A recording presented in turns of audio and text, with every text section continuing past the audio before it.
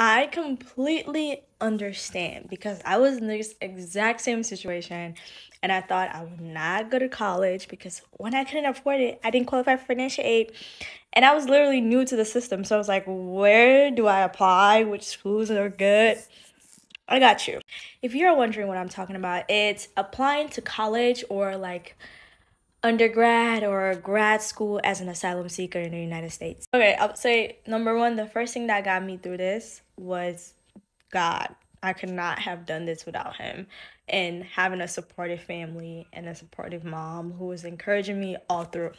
The second thing you want to do is apply for as many scholarships as you can while you're in high school. Look for those scholarships. Go to the counselor's office. Ask them if they have scholarships so you can apply for. I know I definitely applied for a number of scholarships in high school and I was fortunate enough to get some of them. And those really helped me start my college career.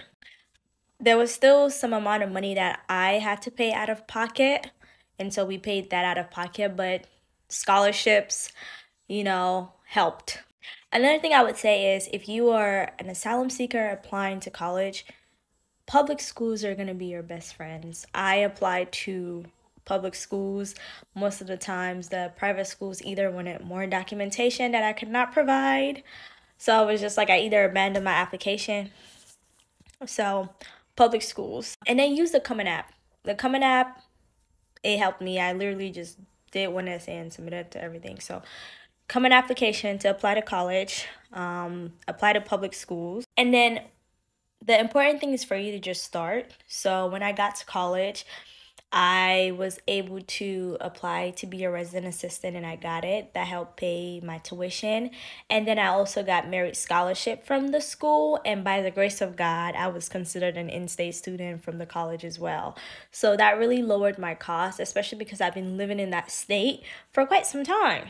So those three things or four things or the things I just listed, they definitely helped me apply to whatever state you are in, apply to the public schools in that state. But also, whenever you're applying, try to contact somebody from that school or call them to see what their policy is about, because you don't want a process where you've accepted, they've given you a mission, you've accepted, and then you can't go because they're like, oh, we don't accept asylee or asylum seekers, which I think should be illegal because it's like, I have been here for quite some time. You take international students, why aren't you taking me?